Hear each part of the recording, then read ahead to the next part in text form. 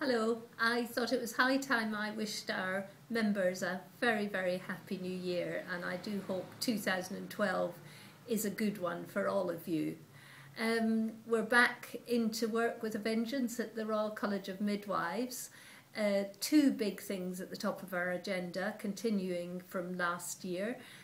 One is the whole pensions discussion, and if you look on our website you'll be able to see the latest on that.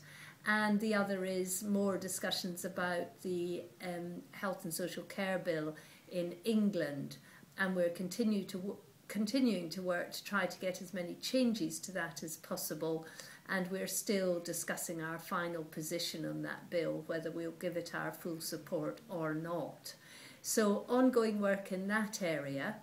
On a more parochial level, the thing that we're really delighted about is that we're heading for the election of our president, and I hope you will all participate in this election. We've got 7 very good candidates, and I'm really looking forward to working with this successful candidate in the latter part of this year. So we've got a lot going on, but it's pretty much a continuation of the business that was happening last year. And perhaps in that respect, could I encourage any of you who haven't done so yet to sign our e-petition, which is asking the people to sign up to the need for more midwives in this country.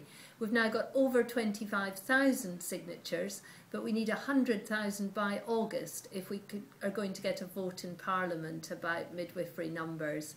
And I know that all of you working out there will feel even more strongly, perhaps than I do, the pressure of not having enough staff in maternity services. So sign our petition if you want to change things.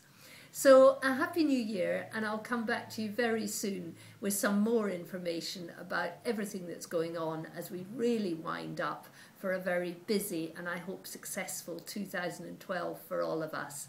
And I hope you've all enjoyed Call the Midwife as much as I have. Best wishes.